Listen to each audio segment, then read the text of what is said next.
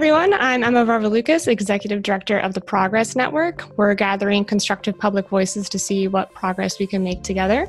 You can find out more about us at theprogressnetwork.org. And one of these voices is Tina Rosenberg. She's a longtime journalist and author, a Pulitzer Prize and National Book Award winner. So it's a fancy way of saying she is very cool. You might have seen her work in a number of different outlets, but one place you can definitely find her is the Fixes column in the New York Times. And she's also the co-founder of the Solutions Journalism Network, which trains journalists to approach their work in a new way. And that's what we're going to talk to her about today. So welcome, Tina. It's a pleasure to be here, Emma. Thank you. Yeah. So when I say solutions journalism, I'd hazard a guess that a lot of people don't know what that means, especially if they associate journalism these days with like angry TV pundits. Yes. So let's start at square one. What is solutions journalism? Solutions journalism is journalism that reports on efforts to solve problems as well as the problems themselves. And it does that not as advocacy, not as saying, here's how to solve the problem, not as cheerleading, not as public relations or fluff or good news, but it looks at what's going on to try to solve the problem and how well are they doing? What's the response they're getting? What does the data say about what works and what doesn't work about it? So it's reporting on solutions just like it, with the same standards you use to report on problems. I mean, do you see a lot of this in the news already, or is this sort of a new concept? It's not a new concept at all. I think people have been doing this for a long time without putting a name to it. I think that because of the Solutions Journalism Network, which started in 2013, there's now a name and a system for doing it and teaching materials.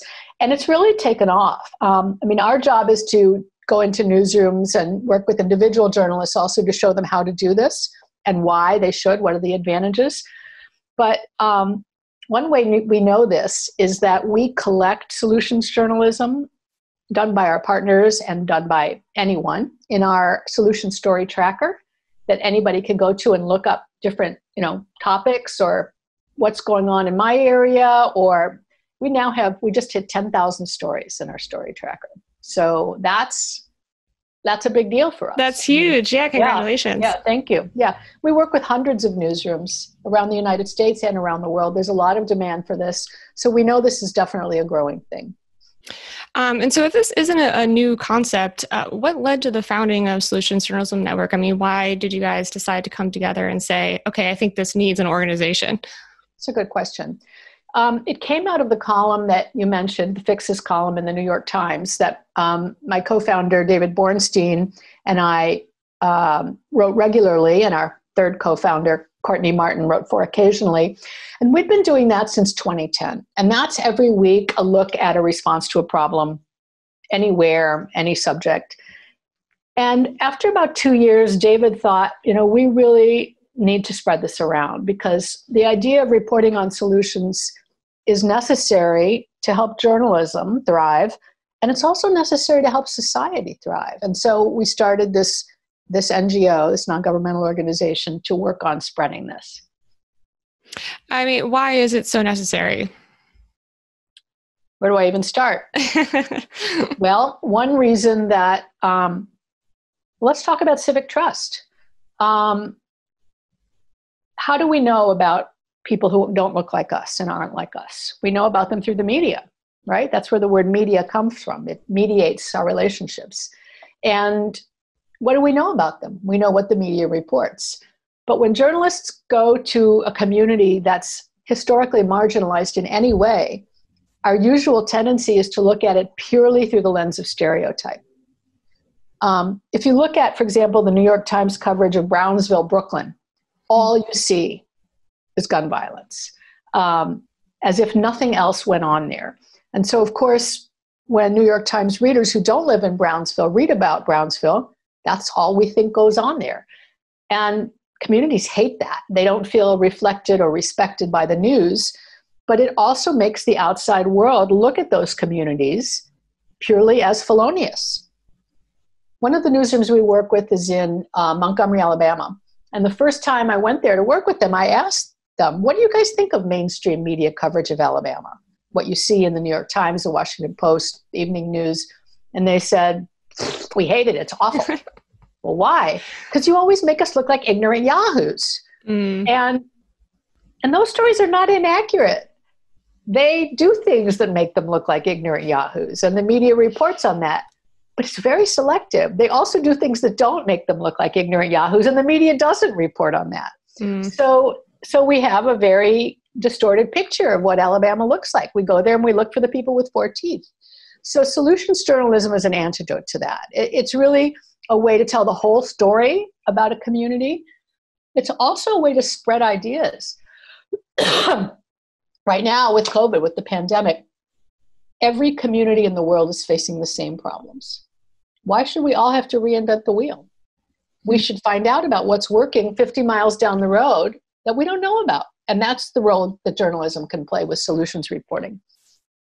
Yeah, I mean, we've certainly seen a lot of discussion about people's distrust of the news. And I certainly, take your point that a part of it is because communities feel like they're not being represented accurately. So that's right. We're hoping that solutions journalism will make people trust the news more. Is that like a David and Goliath type situation? Or no, that actually does work very well. And we have a lot of good evidence that happens, that it just completely changes the relationship of a newspaper and its community. We in the journalism world tend to think that if we do a really hard-hitting investigative report about something that's going on in a community that's bad, which we should keep doing. I'm not saying we don't do those stories. We feel like we've done the community a great service. A lot of people in the community don't agree with that.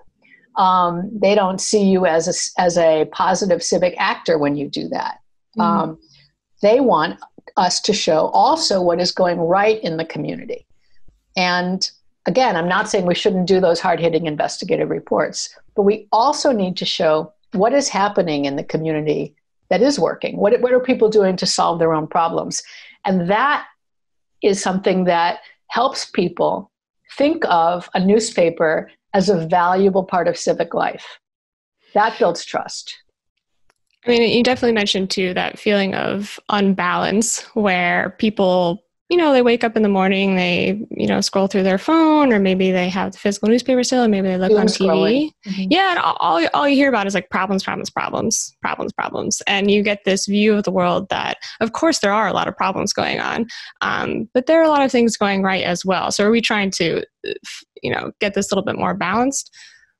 Yeah. I mean, we don't report on them because we don't define them as news. News to journalists is what's going wrong. And that just gives you a completely distorted view of the world. I mean, if the goal of journalism, the ultimate goal is to hold a mirror up to society, to accurately reflect society so society can improve, we're not doing that. We're holding up a funhouse mirror that only shows the bad stuff. Mm. And we mentioned that the Solutions Journalism Network not only collects solutions journalism stories, but that you train journalists and you have, certain curriculum and so forth. I mean, what does that look like? What kind of training are these journalists getting? Well, we have online, and that's a lot of tools on our website, like, for example, interactive courses in basic solutions journalism, in editing and doing engagement with the public around SOJO. We have toolkits for professors of journalism. We have resources for people who teach in universities, non-journalism classes, but would like to use solutions journalism as curriculum. So we have a lot of online resources, but we also go into newsrooms physically and now mainly virtually to do workshops to help them understand how to do this with high standards, and why they should do it, what the advantages are. And then we work with journalists who are doing specific projects. And we do this all over the world. I mean, it's real hands-on training it's very specific curriculum. It's easy to define. It's easy to grasp. And a lot of reporters we know are tired of writing only about bad stuff. Mm-hmm. They don't like writing about it any more than readers like reading about it. And we know that the negativity of the news is the number one reason people disengage.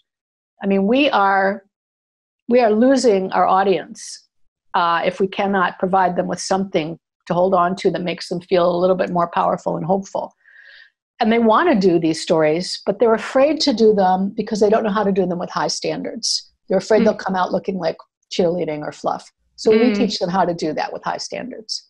Yeah, I mean, what's the nitty gritty of that? Just a little bit. I mean, most of the people watching aren't going to be journalists, but I am interested to hear about how you meet those high standards. So it's not like, golden retriever hugs small child and, right. There's a knitting project right. or, what have right. you. Well, there's 4 qualities that a solutions journalism story has, and we teach you how to do each of those qualities. And the first one is, it's about a response to a problem and how that response works. It's not about a person with good intentions. It's about the work that person is doing. Secondly, it looks at evidence of success, not just good intentions, but what do we know about how well this is working? And third of all, it's not just inspirational stories. It's not a story about the golden retriever. These stories have to be insightful. They have to show you important information that society needs. And the fourth quality is they must talk about what's not working. Nothing is a perfect solution, and you don't have any credibility if you say that they are. So you have to show in your story, here's where the challenges still lie. Here's what's not working about it. And you have to cover it, the good and the bad. Do you have a couple examples of some really high standard solutions journalism stories that you have done recently or read recently? Oh my goodness, I can give you 10,000 of them. Oh yeah. Exactly yeah. 10,000 of them. Yeah. 10,016, I think now, but all right. Sure. I mean, let me tell you about a series that had a huge impact. Cleveland has a big problem with infant mortality. And the Plain Dealer, the newspaper there, which is now gutted, unfortunately, had done a couple of series that looked at infant mortality in Cleveland and about how bad the problem was, and they had not produced any real change. So we helped them do a solution series. They went to Baltimore, a city that's demographically very similar, but which has a very successful program to combat infant mortality.